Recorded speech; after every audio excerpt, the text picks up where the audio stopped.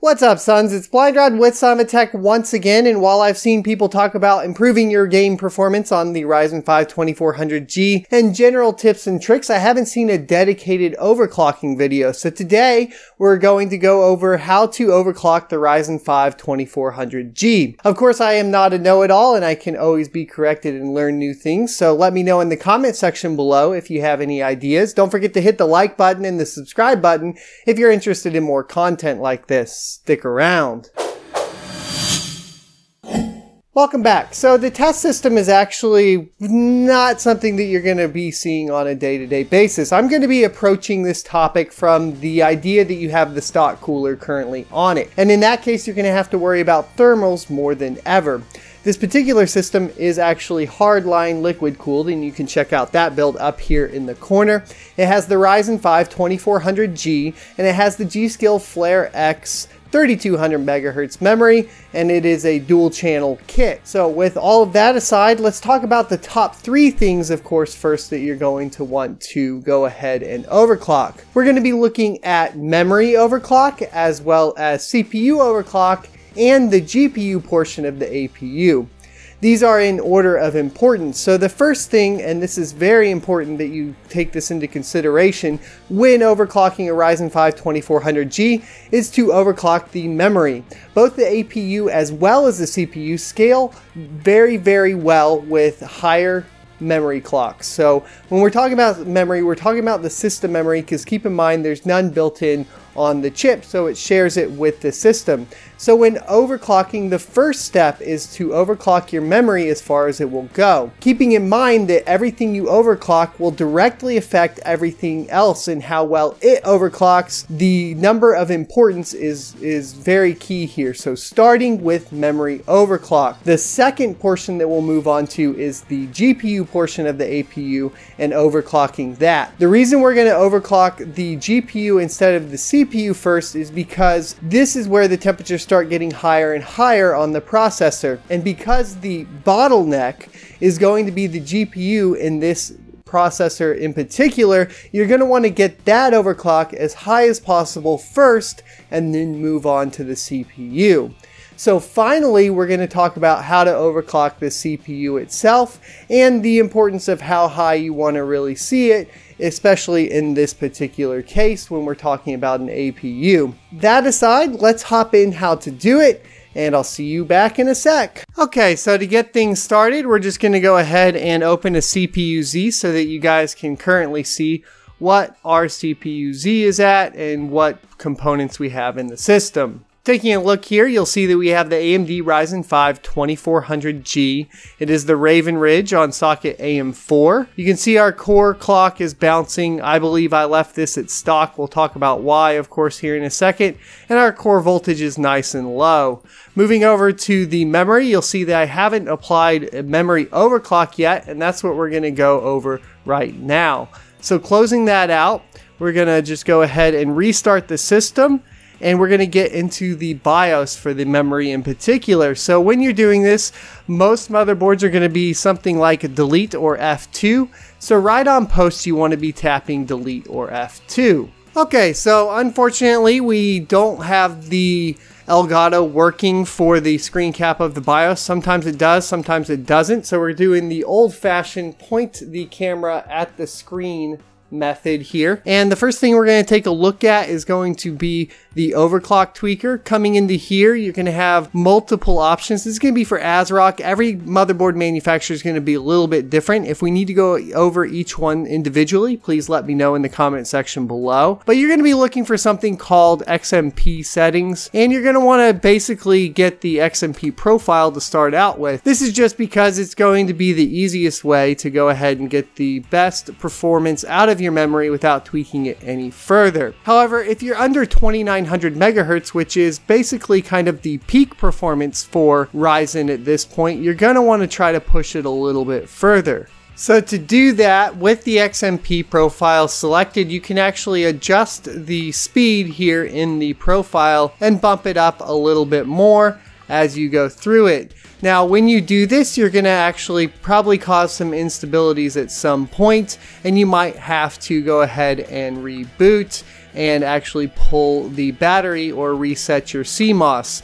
I'll cover that in another video. Of course, basically the first thing you're going to want to do is just try to reboot it. Most of the time it will come back. Never go up more than one setting as you're testing this and make sure it posts, and you should be good to go. Now, talking about the advanced boot training, we're going to be skipping over that. The next thing you're going to want to look at is the timing configuration. Let's say you're very close to being stable at 1 or 2 steps above, but it does introduce some problems. You're going to want to change your timing to a looser timing. So a looser timing would be a higher number. In this case, we would go to 15 if we wanted to loosen our timings up. So we would basically go 15, 15, and so on and so forth.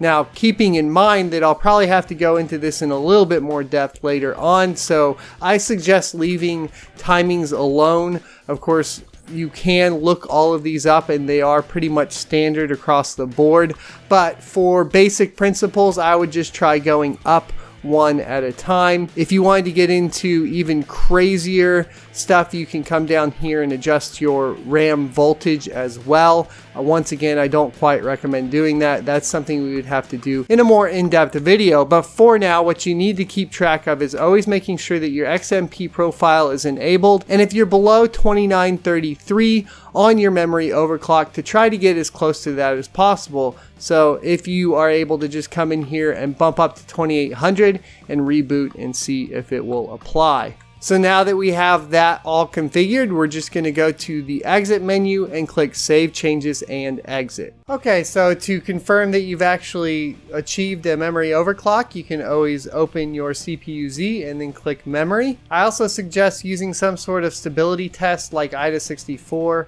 or of course Prime 95 to ensure that it's okay before moving on to the next step. Links will be in the description below. So once we've overclocked the memory, it's time to start overclocking the GPU portion of the APU. Unfortunately, right now, it is not supported in MSI Afterburner and so on, and the best way to overclock it is going to be an application called Ryzen Master. You can do a quick Google search of Ryzen Master and it should come up. If you just type it into Google, it'll be the first one that comes up, and I'll put a link in the description below for this as well. And you can download and install it right here. Once it's installed, you can just type in to your search or click the desktop icon to get it running.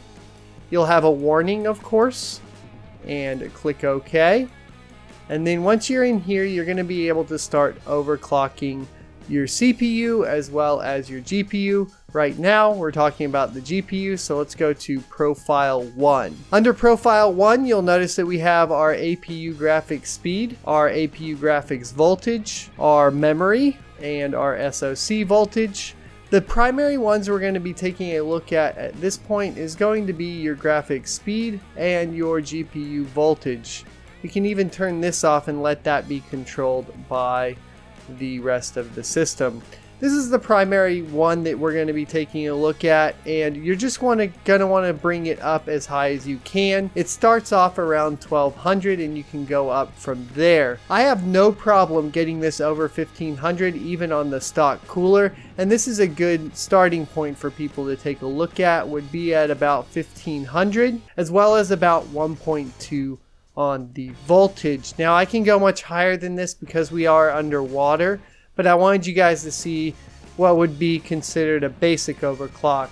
But never start at the high points that you see online, and I definitely suggest starting around 1300 and moving up from there with the voltage at 1.1, and then as it fails, bumping up a little bit more in the voltage and then backing it off once you found a good spot. Keep in mind here, if you see people that are getting good overclocks on their CPU and not getting good overclocks on their GPU portion of the APU, that this is primarily due to the fact that they probably overclock the CPU first and there's too much heat for the APU to get a good overclock. So always perform the overclock on the GPU portion of the APU before moving on to the CPU. So I'm going to leave this here as a primary example of what you can achieve on stock, and then you'll want to click the apply And then you'll also probably want to go ahead and save it to your profile.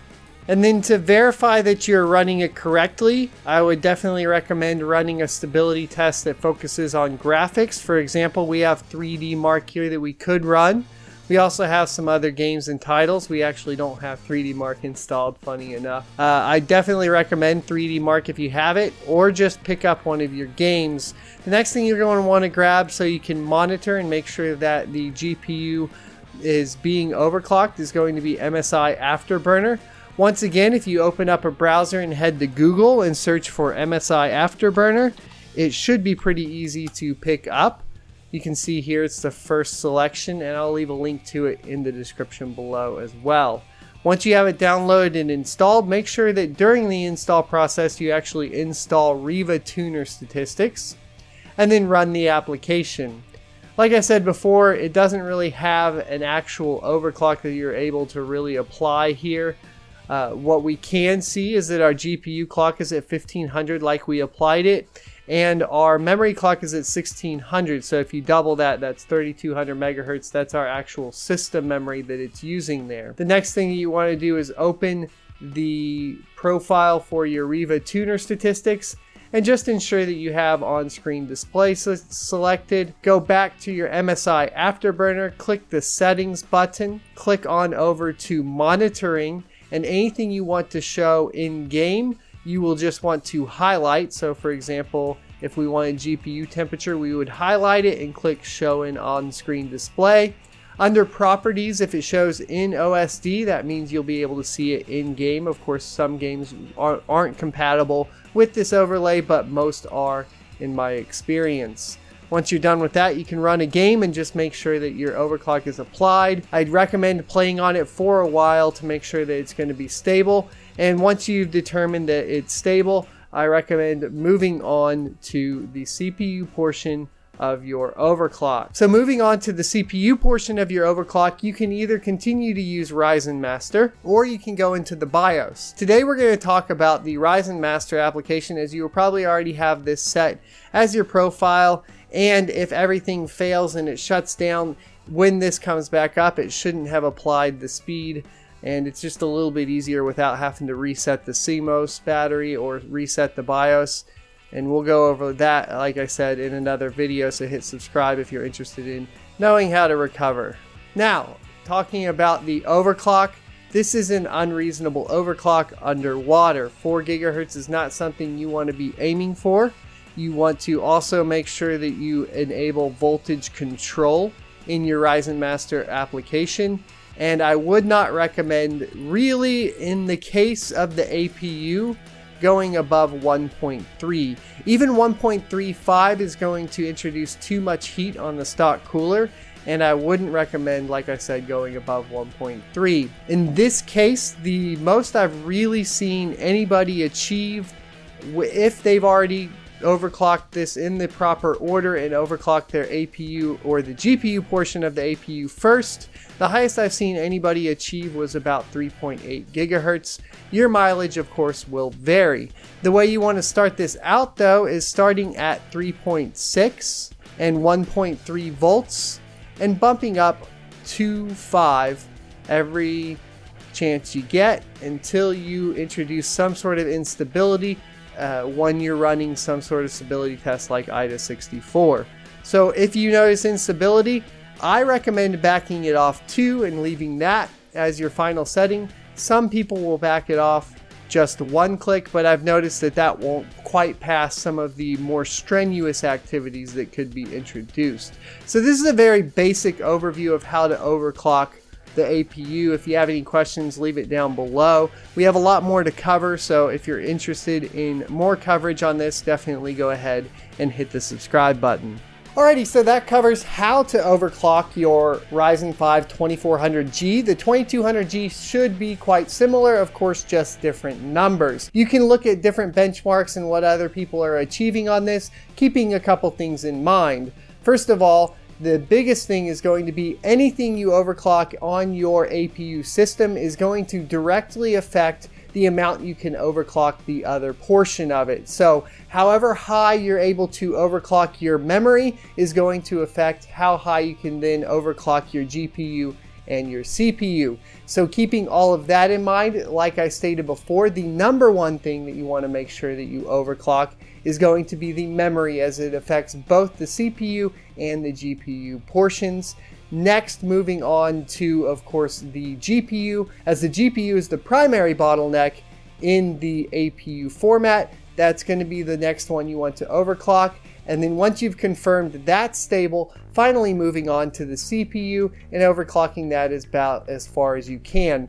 On the stock cooler, these basic settings will most likely get you above 1500 megahertz on the GPU portion and get you around 3.7 to 3.8 gigahertz on the CPU.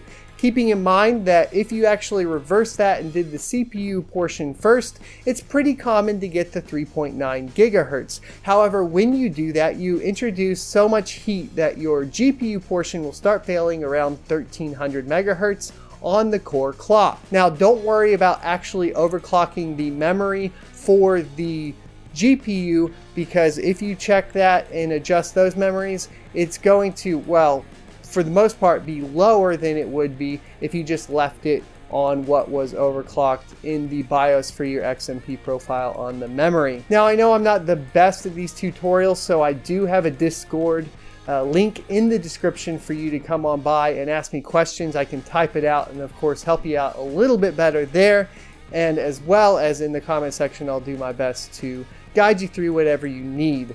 Once we get into some more granular detail, I will let you guys know by tweeting it at SonOfATech, and if you follow me over there, we'll have some more stuff like recovering from a bad overclock and so on and so forth. I feel like this is a very basic thing that we need to get out of the way, and the idea of what order you should be overclocking your Ryzen 5 2400G in, because that is the biggest thing that a lot of people are missing when I watch any videos regarding the Ryzen 5 2400G or 2200G Ryzen 3. Thanks for watching, and I'll see you next Tuesday.